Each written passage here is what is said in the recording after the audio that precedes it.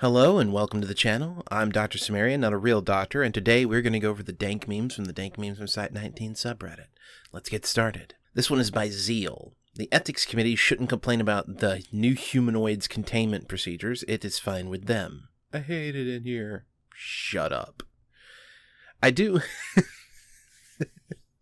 There are a lot of interpretations of the ethics committee, but honest to God, this may sound weird, but I guess it's a little bit like children.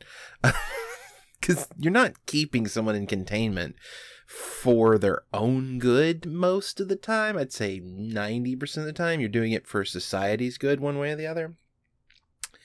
So what they like or don't like doesn't enter into it. But there still is a way to do it that's, not cruel. And the doctors in the foundation, for some reason, just want to be as mean about it. I know what the problem is. The writers want to show that the foundation is this cold and cruel. We're cold, but not cruel. They want to show that it's cold and cruel to make a point. That's it. That's the whole point. And not my favorite portrayal of the foundation, if I'm being honest with you, because it's not super realistic. I'm not saying that an organization can't exist that does some pretty terrible stuff. That's absolutely possible.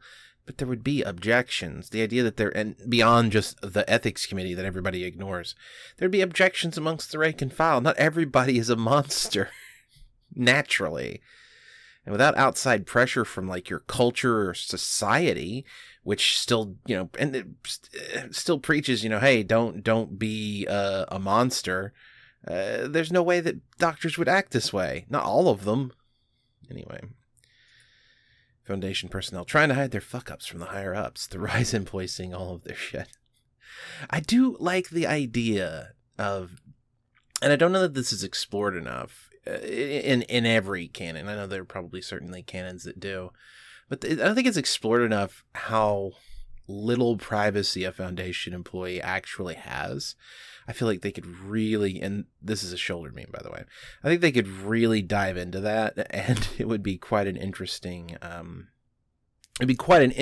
story, in almost any setting or almost any other story. Like a little side thing about we don't have privacy, learn to live with it. This one's by Dim and Bright. What's the sad fellow's story? An unknown entity repeatedly harvests his organs, SCP-415. And this guy? He has no joints, so he breaks his bones every time he moves, SCP-116. Damn. What about him? He gets harassed by seals. Oof. Yeah, SCP-3213, one of my most inspired ideas, is just a guy that all seals in the world hate. You're swimming in the ocean, a seal comes up and says, I hate you. I hope you die. And then they beat him up. Sometimes the simplest ideas work the best. Me almost done reading and ranking every 001 proposal, the -Js. This one's by FanboyX27. I don't understand, and this is coming from somebody, by the way, who is doing a YouTube short series that's going to take until the end of time, where I'm going to rank I'm going to do every SCP starting with 001 and move all the way to the end of the list, which will never happen. I'm at 3 now. It's taken me 3 weeks to get through 3, but yeah. I don't understand the impetus to read and rank so I think this comes from an approach to content and media that is outside of how the SCP Wiki works. And this is the reason why I feel comfortable not even exposing myself to certain types of content. I'm not a big fan of Broken God stuff or Sarkic stuff. I'm more of a fan of Broken God than I am of Sarkic. I don't think I've read any Sarkic articles that I've really enjoyed for the Sarkic content. And, the SCP Wiki has no single canon, right? So you don't it's not like a television show where you have to watch every episode to understand what's going on in the story, and the next episode could reference literally anything that happened in the past. In the SCP Wiki, if something's going to reference something that you need to read, trust me, they will link it, and it'll probably be by the author of the thing that you're reading.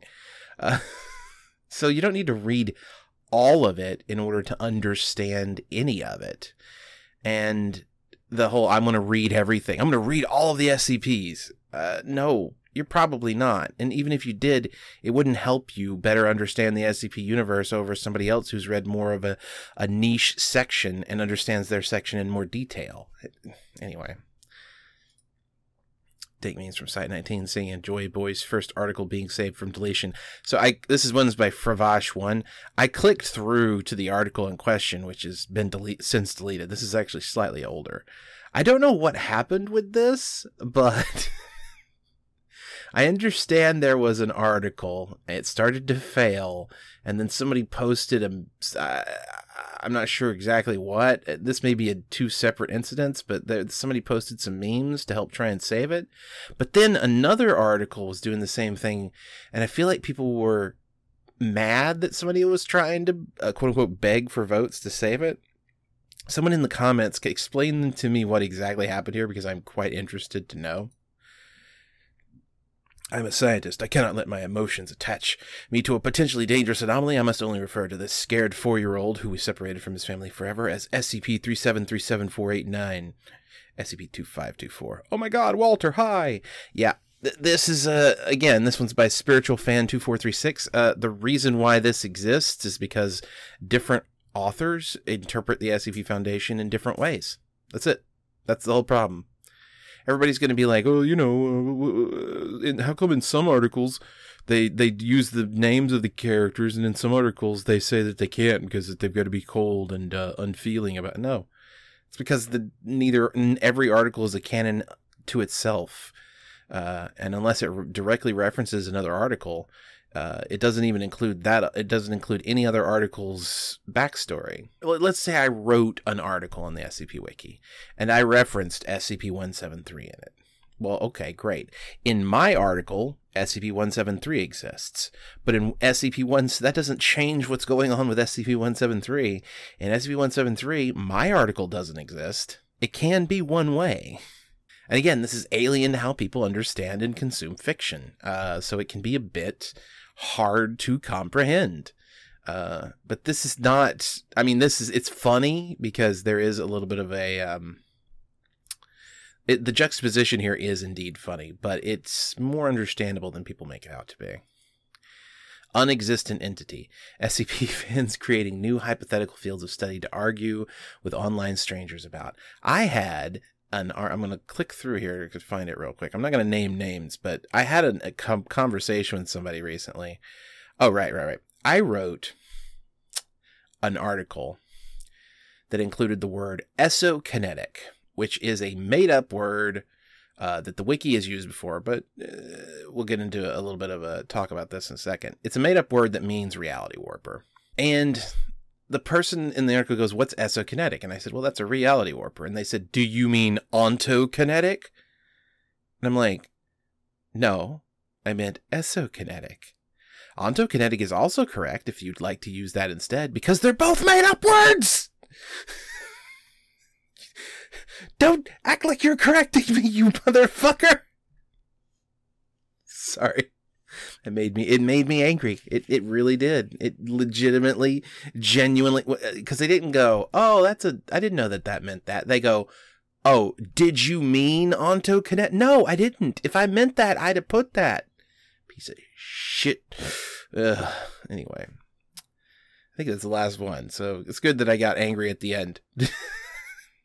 Thank you very much for watching. If you enjoyed the video, hit the subscribe button, hit the notification bell next to that so you're notified when I upload new videos. And then head on over to patreon.com/DCimmerian.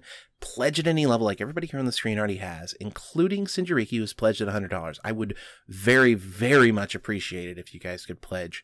I've seen my Patreon numbers start to slowly slide down, and I haven't been uploading as frequently recently. I did a shorts. I'm trying to get to the point where I can schedule regular videos on Tuesday and Wednesday, and then shorts on Tuesday and Thursday, and then shorts on Monday, Wednesday, and Friday. Yeah. And then I'll take the weekends off. That would be my preference, but getting into a groove where I can actually get all that editing done and get all that recording done is a little more difficult than it used to be. I miss when I could just flick on my camera. I really do miss when I could just flick on my camera. Now I have to get everything set up. I gotta figure out a way to get everything set up so I don't have to.